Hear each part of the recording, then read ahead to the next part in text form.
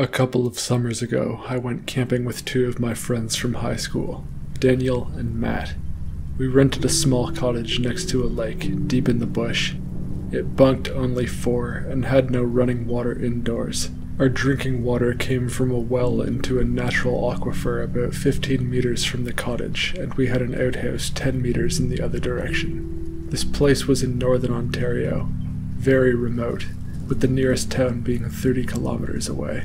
We were all in university at the time, and none of us owned a car, so we had a rental Jeep that got us there over what was mostly dirt and gravel roads. It wasn't the nicest day during the drive up, and upon arrival, a really vicious storm had blown in. It was impressive seeing the massive sheets of rain thrashing at the lake as we scrambled to get all our belongings from the trunk into the interior of the cottage. Lightning struck a spot on the side of the lake about a kilometer away.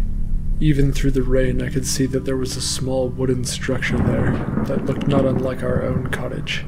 I remember making a mental note of it and wondered if it was another cottage and if anyone was staying there. "We should check that place out tomorrow," Daniel called to me, having spotted me notice it too. We ran into the small wood cabin with the last of our food coolers and gathered by the window to watch the calamity unfold. It was the most intense lightning storm I had ever seen, and we even saw a tall pine tree capped by a ridiculously loud strike. That was all the impetus we needed to get away from the window. That night, I had a very bizarre dream that felt real, and in hindsight, I think it may actually have been. But in this dream, I awoke and walked to the door of our cabin and opened it. I didn't have any sense of purpose in doing so.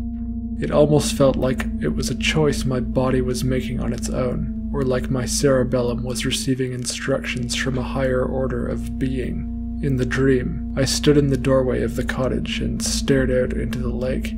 The night was clear, not like the mess of cloud and rain I fell asleep into. In the middle of the lake was a silhouette backlit by the moon. At first I thought it was a log, floating there or stuck out of the water, but straining my eyes I realized it was the head of an animal, specifically a horse.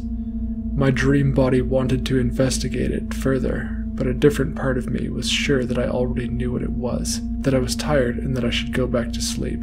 As I turned around and head back to bed, Matt was standing right behind me, staring into the water with the same blank expression I'm sure I had. "It's just a horse. Let's go back to bed," I told him matter-of-factly. Then the dream ended, and I awoke to a beautiful morning light. At the time, I had no memory of the dream. In fact, it was 2 years before I was able to remember that dream, and remembering it is my inspiration for writing this now.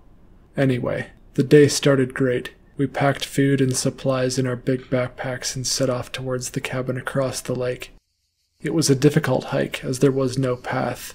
We traced the water's edge and worked through a lot of muck to get there 2 hours after leaving. The structure was indeed a cabin, about the same size as ours, but it was missing a door. Unlike ours, however, it was built half over the water and even had a dock. Daniel took the liberty of exploring the inside, seeing as there was no door. I peeked in, but I didn't go rooting through as it looked like someone had been living there. "Well, it's dusty. I don't think anyone's been in here for at least a week. Anything good in there?" I joked, but with a very real intrigue towards looting. My morality may have been more flexible than I cared to admit. "Yo, there's something here," Matt called on his way back from exploring the far side of the cabin. He was looking towards the base of the dock, and I came over and craned my neck over it. "Oh my god, is that a guy?" Matt began freaking out. Upon seeing what he was looking at, my heart sank. It really did appear to be a corpse, bumping gently against the posts of the dock in the slight waves. "Dude, do you think that lightning hit him?" Daniel now said, appearing behind us. I fought through my fear to lie flat on the dock, and dragged the fellow by the back of his flannel towards the shore. Matt pulled him out with a great deal of trepidation and flipped him over. The man's eyes had a milky glaze, and he was extremely pale. He had clearly begun to decompose. I dropped my bag on the dock and got out the satellite phone and called for help. With the GPS, we gave our exact coordinates, and in 5 hours a helicopter had arrived. It was kind of a bummer to throw the whole day away, but obviously we can't just look the other way after finding a corpse. Mid-afternoon, a helicopter arrived, landing on the water, and EMS confirmed that he had been dead for about a week, and that most likely his cause of death was drowning. They warned us that even in these small lakes we shouldn't underestimate the undertow, and they warned us to be careful, and flew off. With most of the day wasted, we chose to head back to the cabin and shoot the breeze and just have an early boys' night, and the mood was more somber on the walk back. But as the sun was setting and Daniel got a bonfire going, our spirits began to lift.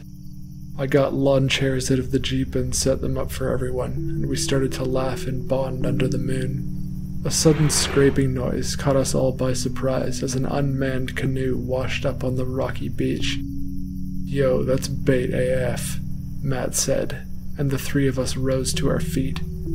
"Hello?" Daniel shouted into the night. "Did someone lose a canoe?" I felt a deep sense of dread and instinctually looked behind me. I'm more anxious than my buddies in general, which Daniel was already proving, walking towards the canoe. I continued looking around furiously, backing away from the campfire to make it easier to see in the darkness. I took the Swiss Army knife out of my pocket and held it upside down in my fist, trying to ready myself for anything. Matt was accompanying Daniel, egging him on as he climbed into the canoe. "Yo, you don't even have a paddle!" I shouted feebly, not wanting to seem like a buzzkill, but trying to discourage him from something that to me felt inexplicably off. Feeling isolated, I jogged up to stand with Matt as Daniel began drifting into the lake, wavering as he paddled with his hands. I lifeguarded with these guys for many years prior, so I knew they were both strong swimmers, and I eased up a bit. Daniel was grinning and breathing excitedly as he got further into the lake, and I was starting to envy him. It looked like fun. I dipped my toe in the water. Nope, freezing cold. It was still pretty early in the summer, and we were pretty far north. "Do you see that?" Matt said behind me in a dull voice. I turned and looked into his eyes and saw a quiet worry, following his gaze to the island just past the dock cottage. About 1.5 kilometers away was the horse head I had seen in my dream, although again, at the time I didn't remember ever having seen it before. I pontificated upon what it might be, thinking it at first to be a bit of driftwood, then, logically, assuming it to be a person who had lost their canoe. It was moving at about the speed a decent swimmer would, but nothing you'd see at the Olympics. Daniel had turned around in the boat, a good 50 meters from the shore, and he was singing some loud soccer chant, had taken his shirt off, and was waving it around. "Buddy's canoe! Behind you!" I shouted to him, pointing. He turned around again, and I could see him tense up even from that far away. I felt a bit worried. There could have been an altercation if the guy thought that his canoe had been stolen. But Daniel was an affable guy, and I figured he would work it out. "Yo, what that thing?" Daniel's extremely panicked voice caught both me and Matt by surprise as he rapidly began trying to paddle back to shore. We couldn't make out all of his words, but looking at the creature coming towards him, I realized it had a long head. "Wait, is that a crocodile or an alligator or something?" I asked Matt. "There are no crocodiles in Canada, dumbass," he retorted. "Well, what the hell is it?" "I don't know, I think it's a horse." "Can horses swim?" "I don't know." Daniel had made it back to about 40 meters from shore, but the thing was closing on him quickly. Seeing it closer, I was beginning to agree that it was in fact a horse. "You're doing good, buddy, keep it up," Matt tried to call out in support. Daniel wasn't even trying to talk now. He was focused intently on hand paddling. At about 35 meters from shore, the horse was about 10 meters behind him. Matt and I both realized that it would catch up to him, but we didn't know what that could mean, and we didn't want to discourage him. Then, the horse head sank beneath the water. I held my breath, wondering if it had given up. Part of me wanted to swim out to help him, but it wouldn't speed him up, and it was too dangerous. "Ah!" The canoe flipped abruptly and violently. It was clear that Daniel had not simply lost balance. Bubbles came up from the side of the upturned canoe. My heart was pounding. Matt had his shirt off and was running into the water. No, are you crazy?" I screamed at him and lunged into the water to grab his arm. Matt looked terrified but said nothing to me, pushed me off of him, and continued wading into the water. But he stopped in another 5 seconds, each of which felt like an eternity. But I was starting to agree with him, and I waded in next to him, thinking that our combined efforts might be able to save Daniel after all. I stopped where he did, realizing that the water around the canoe was freakishly still. Where we stopped, the water was about at our navel. Matt dropped to try to look under the water, but I knew that there would be no way he could see anything. It felt like so much time had passed since we even saw bubbles. Then, while Matt was still submerged, the horse head reappeared on the side of the canoe closer to us. It was making eye contact with me. I pulled Matt up. "We gotta go." He gasped when he saw it. We turned and fled the water as fast as we could.